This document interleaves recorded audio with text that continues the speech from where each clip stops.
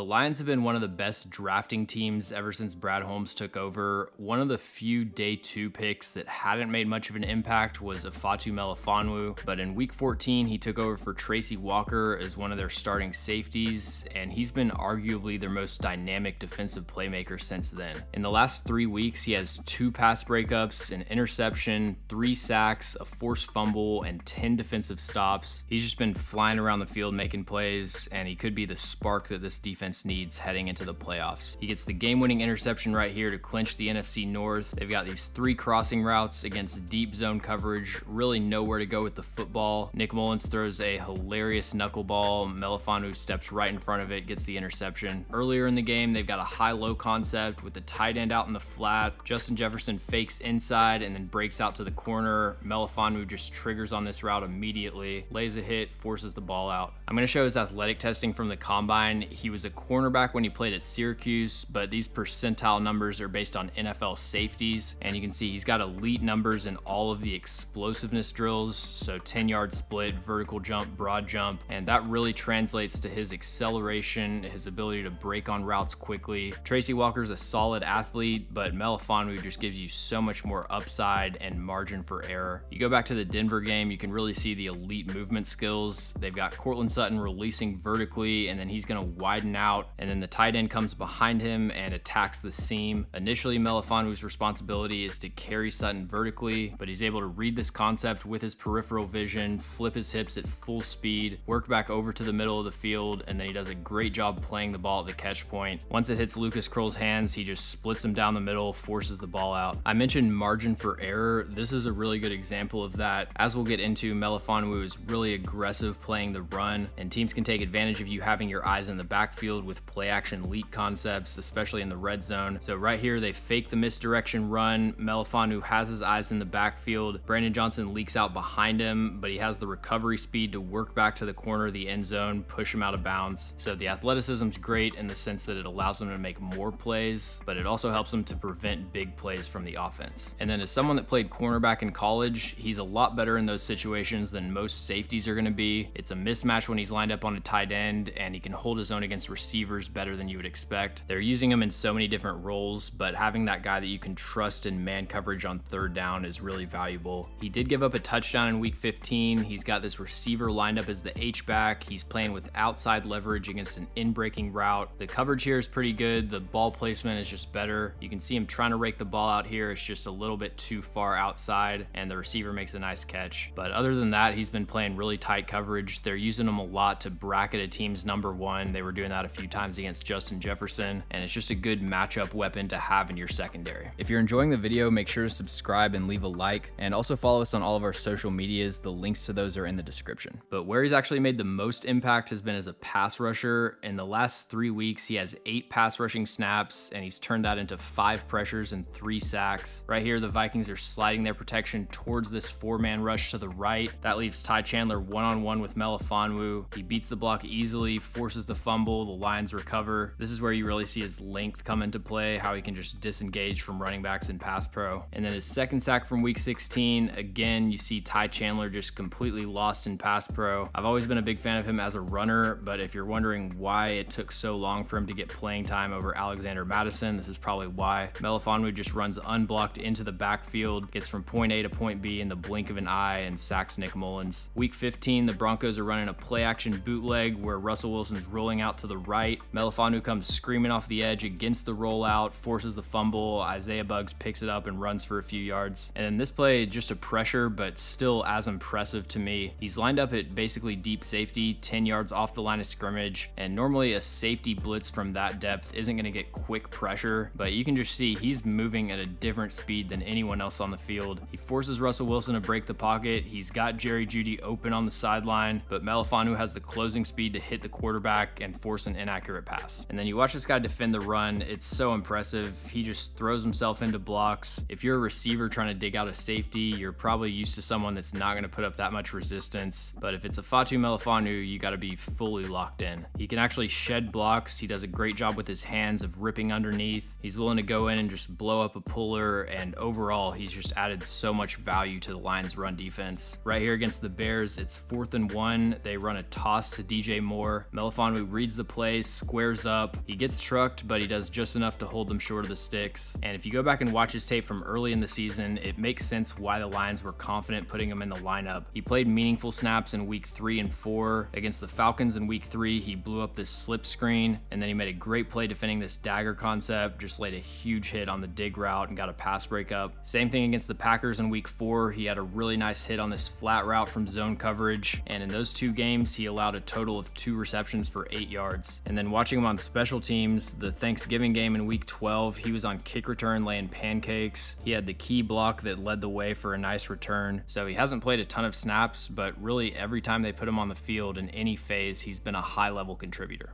Thanks for watching. If you enjoy the video, make sure to like and subscribe. Also, let me know in the comments any NFL players or teams that you'd like me to cover.